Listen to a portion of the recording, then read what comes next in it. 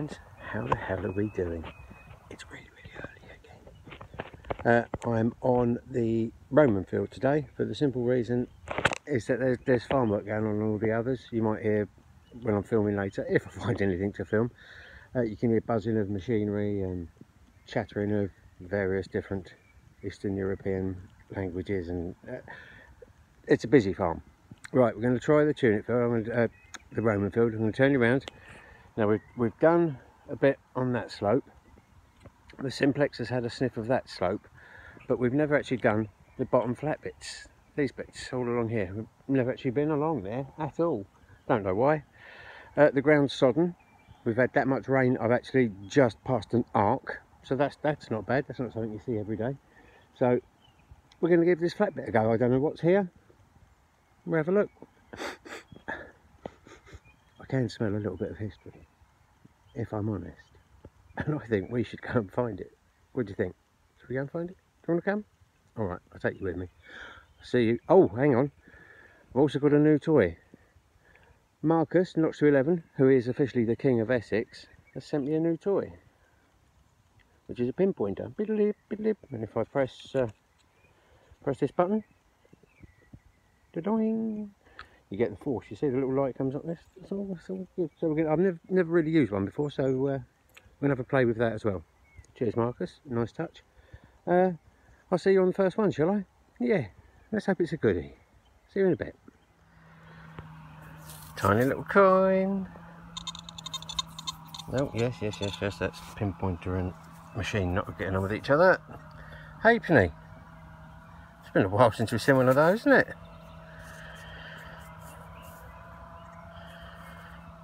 I presume it's a halfpenny. Let's have a look. Yeah. Look at that. That's pretty cool. We like that. Lovely. Well, I'm all the way up to the top of the road. We've had that little lead disc. We've had a decimal halfpenny. Now we've got a World War II webbing buckle. Not the greatest of successes so far, but hey, you can't have it all to do a time, can you? You can't have stunning finds every single time. Right, so now I'm going to go all the way back down that one and then get a cup of tea at the bottom.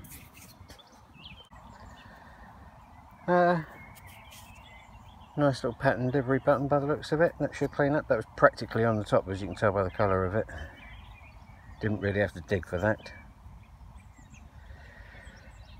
This field's not been very kind at the moment. I think I might move on somewhere else. I'll get down the bottom, pour myself a cup of tea. I haven't got that far to go, just down there. Have a quick cup of tea and make my mind up. I think we might move on somewhere else. Well, it's tea time. Moved on about 100 yards, I suppose, back that way. Now the hospital's over there, the ancient leper hospital's over there, and the water course is there. So there must be a path or an ancient path somewhere that leads from there to there. So I'm going to give this bottom bit one more row and go up and down. I've been getting used to my the old didgeridoo. You can see I have been using it. I do have to change pretty much the whole complete way that I'm used to searching. I've been doing it my own way for over 10 years now, so actually stopping, getting this out and having a fiddle, but it is slowing me down. But you know, I'll persevere. I'm not being ungrateful. It was a lovely gesture. So far we've got halfpenny, modern halfpenny, bit of lead, and that bit of fancy button and a webbing buckle. But as you can see, I don't know if you can. If I come a bit closer, it's just I can't focus on that right now for you. But just trust me. If I pick that up, show you, just rubble. There you go. That's it so far for the day. Nothing spectacular, nothing special, nothing that's going to mean I can retire. Not just yet. So we'll keep on. We'll do another one row, and if we get nothing of any success or anything that's worth talking about, then we'll we go over the other side of the water to the farthing field, because that always gives us something, doesn't it? We're going to have a look over there. Now I've told this particular field that I'm going up to the top there, another 100 yards or so, and then I'm darting back down to my bag and going to a different field, so it gives me a coin. So George the 5th, 1919 halfpenny. It's a coin. It's not what I want, field. Give me better. Come on. Oh.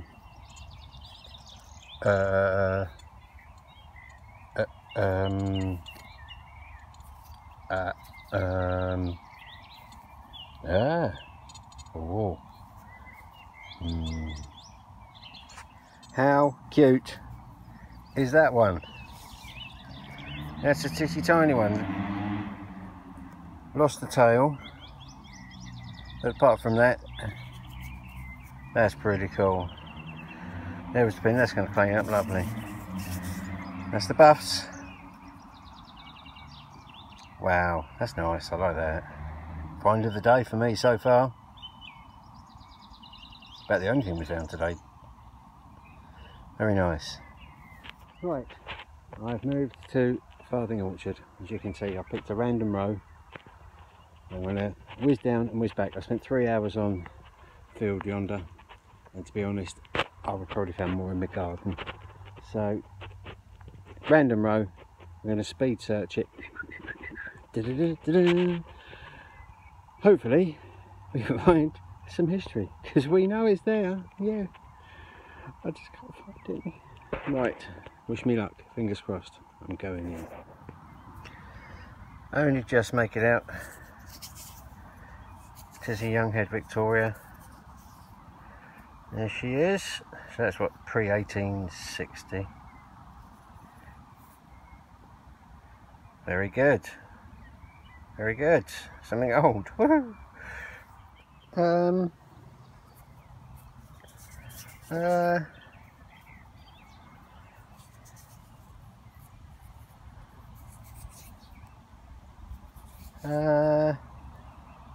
No.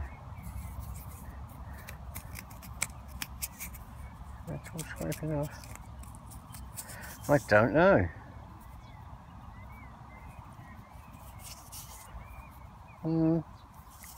Too light.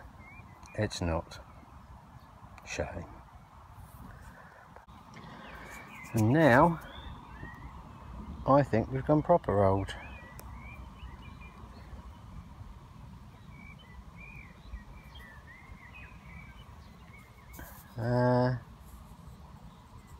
I think there's something on there.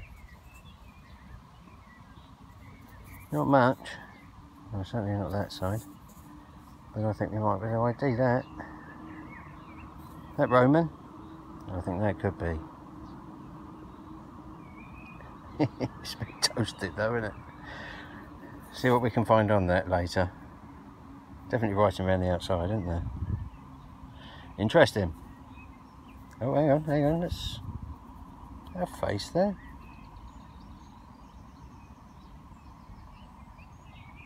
May just well be, look at that.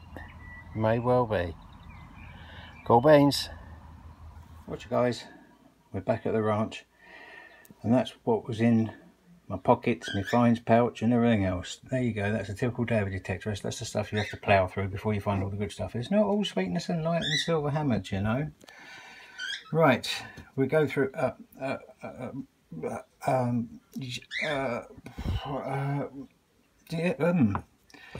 could it be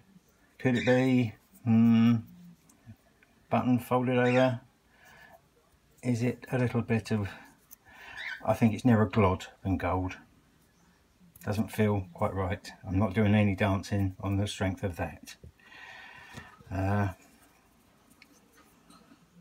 Bunhead? That's not offensive, that's what the coin's known as, Victoria Bunhead. Mr. George. And Mom, halfpenny. Nice livery button. I haven't really cleaned it much. There is a pattern on it. I don't really know what it is yet. I haven't worked on it. Another little livery button. Quite a tiny little stud. Look at that. It's quite detailed, isn't it? Do you see that? There you go. For a little stud, that's not bad. Now that could be quite old. Maybe a bit of a buckle, I don't know. That's quite decorative. We like that. Wish there'd been more of that. And then we've got a pre-1930s collar badge from the South East Kent Regiment, the Buffs, my grandfather's regiment. There you go. No tail on it. But that and the pin are the only thing that are missing. Apart from that, that's lovely. I've never found one that small before. I've normally got the bigger ones. So that's quite good. So there you go. We'll sort through all of this, put it all in its relevant buckets, ready for weighing in at some point. This is the 50th video, so it's a birthday video. I need to say thank you to Layla for doing just some more graphics for me. Thank you very much. Go and check it out, Layla Mustafa. Go and have a look at some of her stuff on YouTube. She's a wonderful lady, very talented. Meanwhile, you and I are going to go and have a chat about this fella.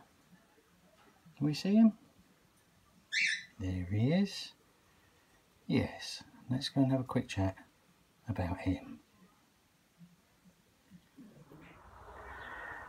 Now this, if I can get it in focus for you, is a Roman Imperial Valens, it's called, from the year 365 to 378. Can we see him? There's not much to show you on the other side of it, unfortunately. But that's how that cleaned up. I'm not too sure if you can see that or not. I'll put a photograph of it, as always, at the end. Now, from 365, okay? Now, in the year, I'll put this down, in the year 285, two previous Roman emperors had decided that the Roman Empire was so big, it was so vast by then, that it couldn't be controlled in one place or by one person. So they had co-emperors. Okay, so it was divided up into two, East Province and West Province. The East Province was based, the headquarters was based in, the East was in Byzantium, which is Constantinople, Turkey, and the Western Province was centred in Milan, and they used Rome as the capital, but it was Milan was where it was properly based. And this coin is issued by the actual emperor at the time was Flavius, hang on, let me get this right now, this is difficult, Flavius Valentinianus, who changed his name to Valentinus I. His brother he made co-emperor, which was Valens, which is the chap on the coin. Now Valens was in charge of the eastern province of the Roman Empire, which included the UK. Now Valens has gone down in history, and I can quote, he was described in contemporary documents, he was described as indecisive, impressionable, mediocre, and utterly undistinguishable. Absolute nothing. There was a big punch up in 367 when the Saxons, the Scots and the Irish all kind of somehow managed to communicate with each other, and they coordinated attacks on various villages in Britain. Absolutely decimated the villages, pillaged them, kicked the stuffing out of everybody, hoofed all the Romans out of the way, and there was just lawlessness, absolute anarchy. And this was all on Valens's watch, and he was just there going, oh, I don't know what to do, I don't know what to do. Couldn't make a decision, absolute wet drip. His brother, who was in charge of the West, sent his leading general 2 years later to come and sort it all out, and he just went boff, boff, boff, and sorted it all out. But all the way, meanwhile, Valens was like, oh no, I don't know. So there you go, Valens has gone down in history. It's completely mediocre, absolute rubbish. But his, in contrast, his brother, who was in charge of the other province, he introduced some schools. He made sure that the children were educated. He banned and made illegal infanticide. So at some point for the first 300 plus years of the Roman Empire, infanticide was legal. Don't want your kids, just kill them, just get rid of them, chuck them away. Yeah, so he had some good things going for him, the brother Valentinius I, but he also had a bit of a temper. He used to travel around with 2 bears in a cage, big iron cage, used to wheel them about everywhere, and every now and then, on a whim, he'd chuck one of his servants or one of his attendants in there for a trivial minor offence. Just, yeah, chuck them to the bears. There you go. That's the Romans for you. God bless them. Cheers for watching. I'll see you guys on the next one. Mind how you all go. Ta-da.